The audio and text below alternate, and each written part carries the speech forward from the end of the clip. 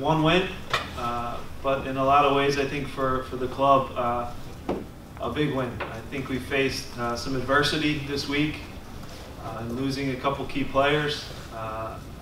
We talked all week about guys stepping up in big spots. The other reason it's a big step for us is the fact that some homegrowns weren't just on the field, but were on the field, leaving huge impacts on the game. So special from that standpoint. Obviously, great for Anthony to get the goal. Great for Austin to play as well as he did. But overall, a team effort from every player that was on the field, all 11 guys attacking, all 11 guys defending. Really happy from that standpoint. I think credit to CJ Sapong too. Draws the red card. Probably kicking himself in the foot at halftime because he had 3 good looks, but stuck with it. His teammates around him kept giving him service. He talked about it at halftime.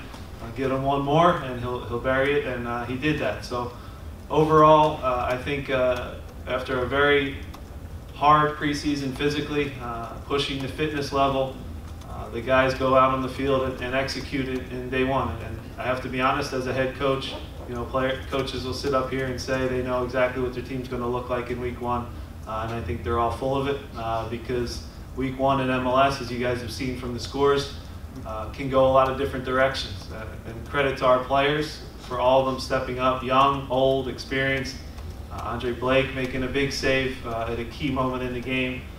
So everybody did their job, and that's what we've preached all season. When we're all 11 together, just doing our job, we're a tough team to play against. So happy to get the 3 points. We recognize it's one win, but in a lot of ways, a big win. Thank you, Jay. We'll start here with Ryan. You've been with Anthony for a long time. How good did it feel for you to see that happen? Yeah, it's a special moment for the kid. Obviously, scoring your first goal is amazing. Obviously, playing in your first professional match is amazing. You can reflect back to when Anthony was in the Union Juniors, when our youth academy literally was just started. There was a 40 by 40 patch of AstroTurf where this young group of 9-year-old kids was on the field that had kind of a dream of maybe someday playing for the Philadelphia Union.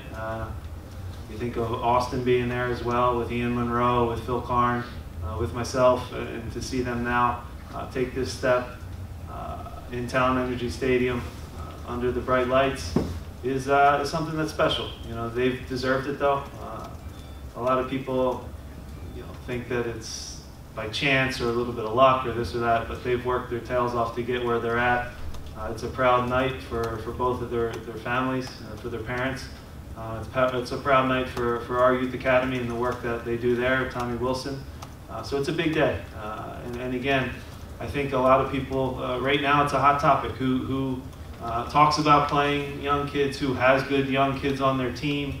A lot of teams are talking about it, and I think tonight we showed that by putting them on the field, they can deliver and they can do it. So really happy for Anthony, really happy for Austin. Derek Jones stepped on the field tonight too and did a good job and closed out the game. So to have 3 of them out there was special. We have some good ones in the stable as well coming up. So we're happy with where we're at in that regard. But it needs to be said that homegrowns aren't going to succeed on the field unless they have an Alejandro Bedoya, a Harris Madun-Janine, and an Andre Blake behind them to help them. So it's not just one or the other, and I think we have a pretty good blend with our group right now. Go ahead, Jonathan, front right. We spoke during the week about being confident but a little nervous with these guys. The composure that they showed tonight, Anthony with the finish, and then Austin with the tackle on Agadello that half the time probably could have been a penalty if you're not careful. How impressed were you by that?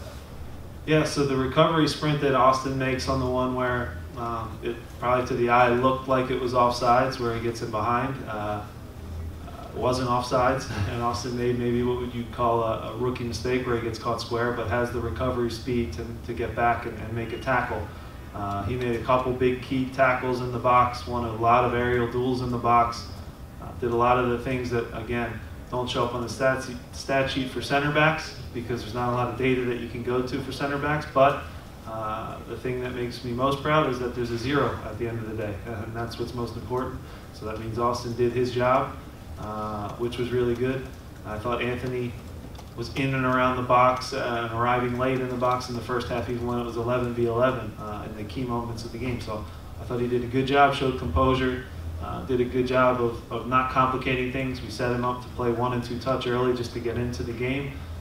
He found good pockets of space, but also I'm still going to be hard on him because he probably should have scored 2 more goals. To be honest, he should have scored the header that he kind of turtle-headed, we'll call that, where he kind of bailed out a little bit.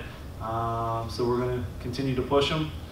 He played a good soccer game tonight, but there's still more in the kid. So it's a real positive start, but again, we're greedy and we want more. Couple more, go Matt for row. Jim, the decision to bring on Corey and Jay.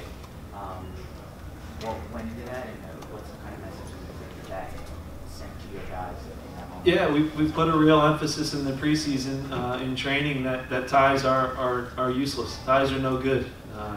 Ties are 2 points dropped, and that has to be our mindset and mentality. That takes a lot to flip, and we're not there 100% yet. But I think by the subs, Fabian started to fatigue. Anthony put a lot into it and maybe started to slow down. I didn't like where the game was kind of at. They started to have a little bit of the ball, so rather than be defensive, we were proactive and threw Corey in a wide spot and Jay underneath of CJ.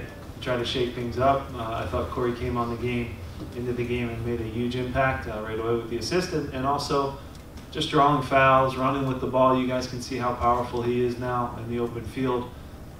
He was possessed tonight, and in a brief amount of time, he made the most of his minutes. He turned the head of the entire technical staff.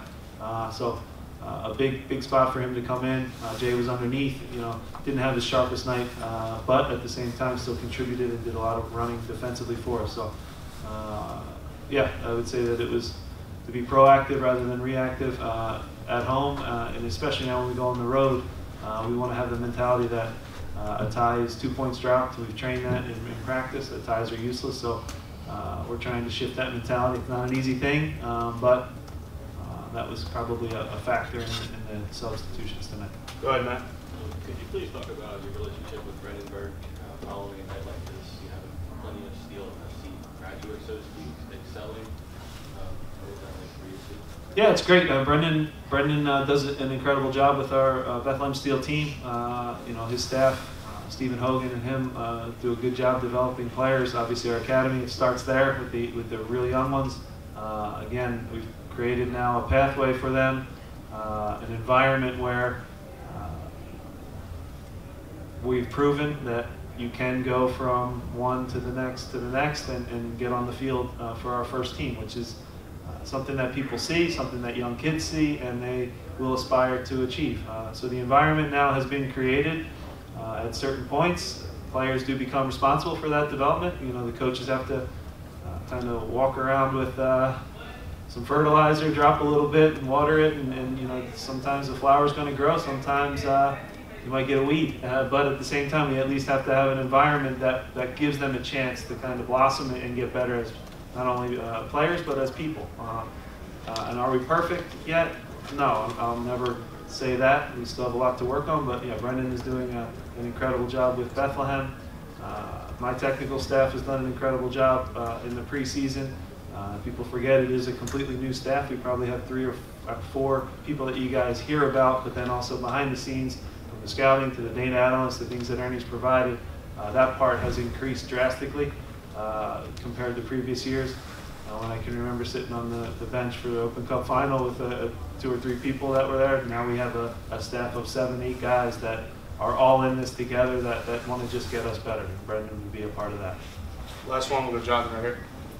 Fabian Herber's one, why of all the choices that you have, just in general, why, and 2, when did you have to make the decision? So the incident with Fafa obviously happened 2.5 weeks ago. I don't think it was handled the best way in terms of communication and the timeline of when we were notified by things.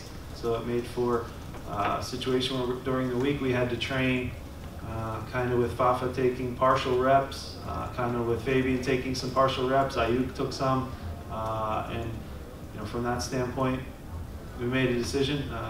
I'll be the first to tell you, and so will Fabian. It was not his best preseason. He was not sharp. He wasn't the elite player that we know he can be. But credit to him tonight. I thought he put in a good shift for the team. Had a couple good attempts at goal, created some chances, did a good job for us, and stepped up. You know, we talked all week about being down a few guys with injuries or guys suspended, and we needed people to rally around them, everybody to help out and do a little bit more.